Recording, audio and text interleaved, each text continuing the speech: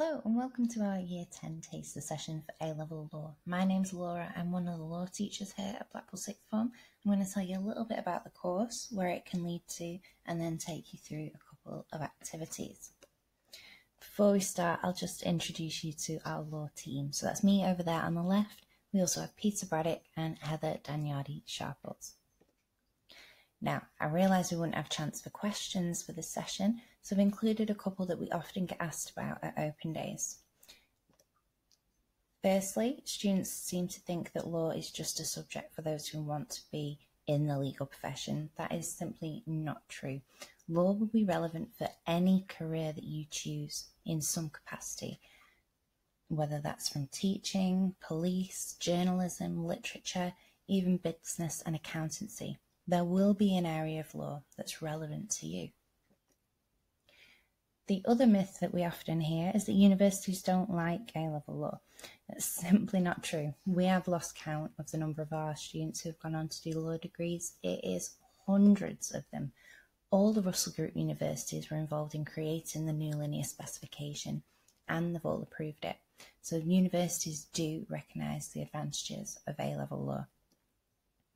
So, why study it? Knowing your rights is powerful. Applying what you've learned in lessons to your own life and what you're seeing in the news. The skills you develop in law will help prepare you for any academic degree. They're completely transferable. So it's not really a question of why you should take law, it's why would you not? You'll learn so much more about the world. So many topics overlap with other A-level subjects. It really does fit in well with most combinations. But in terms of the content, there are 3 exams that you would sit at the end of your second year. There's no coursework element involved, and each exam is 2 hours long. They're each split into Section A and Section B. Section A has got a bit of the background. So in paper 1, we look at the legal system. So this involves the courts and the hierarchies and the appeal routes and all the people involved, like judges, juries and magistrates. In paper 2, we look at lawmaking. So this is the differences between our sources of law. So we look at law that's made by Parliament and law that's made by judges, as well as other bodies like local authorities that Parliament have given powers to make specific laws. Paper 3, we start taking a more philosophical approach. So we look at the links between law and morality and law and justice. We look at the role that law plays within society and also the challenges that the law faces with advancing technology, like artificial intelligence and invasions of privacy. And Section B is what we call the substantive law. So this is the substance of the law, the actual legal rules. So we look at 3 different areas of law. Paper 1, we start with criminal law. So we'll look at the offences against the person, starting with non-fatal, assault and battery, work our way up to the fatal offences, murder and different types of manslaughter. We also look at property offences like theft, burglary and robbery, and all the defences that you might be able to use at trial. Now in paper 2, we start considering civil law. So this is between individuals or businesses. They're suing each other. Usually it will be for compensation. They want money. Negligence you might be familiar with. Now this is suing people when their carelessness has caused you injury or damage to your property. We also look at different areas of nuisance, which tend to be disputes between neighbours. It could be that they're keeping you up all night with loud music.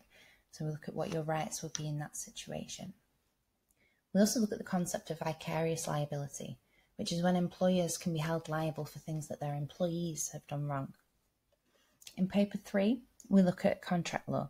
Starting with the formation, this is like the essential ingredients to make that agreement legally binding. We look at the different types of contract terms and also vitiating factors. These are things that can impair the legal validity of the agreement. It could be that someone's lied to you to try and entice you into signing a contract, or it could be that you signed it under duress or threat.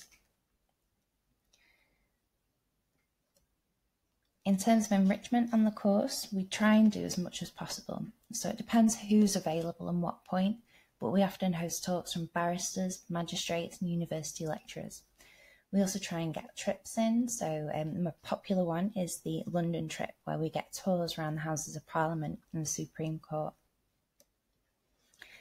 But moving on to the taster session. So we're going to have a look at some concepts around sentencing. So this is from the topic of criminal courts and lay people from the legal system. So sentencing is what happens in criminal law after a trial, only when a defendant's been found guilty. There are 3 things a judge needs to consider before deciding the sentence, and you've got an activity on your worksheet of each one. So you can either try and complete that as we're going through the video, or make some notes on the content and you can complete it afterwards. Of course, you can always pause and rewind this as many times as you need to get that information again. So we're going to have a look at the aims of sentencing, what the factors are that might influence the chosen sentence by the judge, and what options they have available. We'll start with the aims. These are set out in the Criminal Justice Act. An obvious aim of sentencing is to punish the offender. So sentences should be proportionate to the seriousness of the crime. If they've committed a very serious crime, they should receive a very heavy punishment. Hence, we have life sentences for murder. If it was a petty crime, they've stolen a chocolate bar from the shop, then the sentence wouldn't be anywhere near that. It could be a small fine instead. Another aim is to protect the public. Now, this is particularly important with violent offenders. We need to make sure the defendant no longer poses a risk of harm to society. We also want to prevent crime, not just from that particular offender from doing anything again, but we also want to put society off in general. So this can be done through deterrence. We make an example of that offender. We show society what will happen if they choose to break the law too. Of course, that also works on an individual level. That offender shouldn't want to commit that crime again through a fear of a similar punishment. Another aim of sentencing is rehabilitation. Now, this is also about reducing crime, but in a very different way. With rehabilitation, we're aiming to reform the offender so that they become a better person, they change their ways, and they don't want to commit crime anymore, not through fear, but through genuine change. The final aim is reparation. This is about trying to make things right in material ways. So usually it's achieved through a compensation order that's made to the victim. The defendant will pay money to them to try and make up for what they've done. So another thing the judge needs to consider when deciding a sentence is the factors. Every sentence will have sentencing guidelines. It has a maximum sentence. The judge can't impose any more than this. There'll also be a starting point before they consider aggravating and mitigating factors. Now, aggravating factors are circumstances around the offence that make it more serious. This will incur a harsher punishment. So it could be that the defendant used a weapon to attack the victim, or that they did so as part of gang activity, or if it was a racist attack or homophobic attack. These will all make the crime much worse. It's far more serious, and they will get a harsher sentence as a result. But there may also be mitigating factors. These need to be weighed up. So circumstances that lessen the seriousness of the crime will result in a lighter sentence. If the defendant's shown genuine remorse, or they've cooperated fully with the police in the investigation, if it's their first offence and they're of previous good character, or if they've been provoked, these will be considered as mitigating factors and can result in a lighter sentence. The final thing a judge needs to consider is the range of sentencing options that are available. Custodial sentence are probably the most famous. This just means prison. Financial orders can also be made. We mentioned compensation orders that are paid to the victim, but they can also be paid to the court in the form of a fine.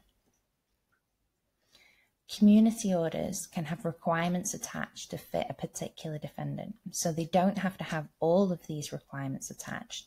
It's like a pick and mix, and the judge can choose what's relevant for that particular offender. But it can include things like unpaid work, which used to be known as community service. It could include anger management courses or drug and alcohol rehabilitation. Curfews and electronic tagging would also come under this. There's also the option of a discharge. Now, there are two different kinds, absolute or conditional, but these essentially mean that there's no punishment as such. The offender will still get a criminal record, and if it's a conditional discharge, if they commit another offence within a set time frame, they'll be resentenced for the first offence. There are other options. If it's a driving offence the offender's committed, then they can receive disqualifications and have their licence taken off them. Or it could be a forfeiture order. For example, if someone's used spray paint as part of criminal damage, that paint will be taken from them. So, now that we've gone through some content, have a go at answering the sentencing questions. Remember, you can rewatch this video as many times as you like. And once you've done that, you can have a go at this interactive activity. Follow the link below and you'll be taken to some scenarios. All of the defendants have been found guilty of different offences and need to be sentenced. Have a think what you would sentence them. Thanks for joining our taster session, and I really hope to see some of you here with us soon.